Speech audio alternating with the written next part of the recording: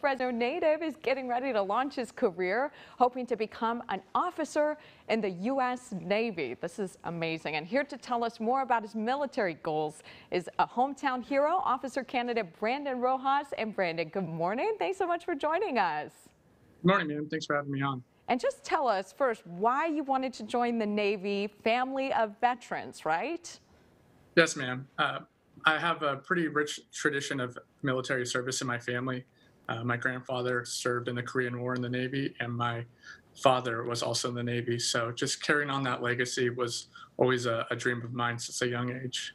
That is so cool. And you're from the Valley. For those of our viewers, you're Buchanan High School grad. How does it feel to know that you're serving our country and then representing our area?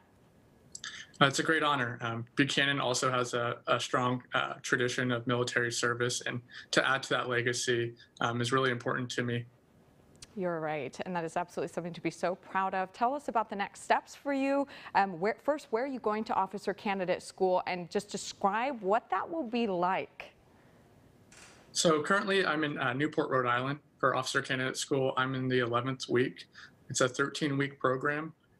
There's basically 3 phases. The first phase is a physical, second is academics, and the third phase is an applied leadership phase. I just got my orders this morning, so I'm really excited. I'll be reporting to San Diego next month, and then from there, I'll be there for approximately 2.5 years with school and on my ship. What a process, and how exciting for you to be able to see that next chapter for, young men and women watching, thinking, I want to do that. I want to serve my country in that way. What was your process like of starting this journey?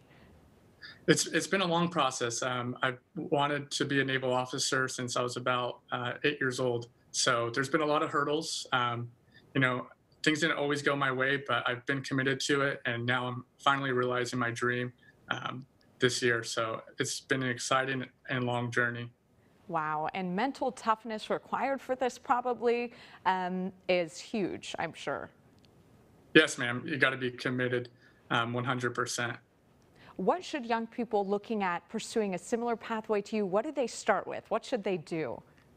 So to start with it, you have to have your undergraduate degree to become a naval officer.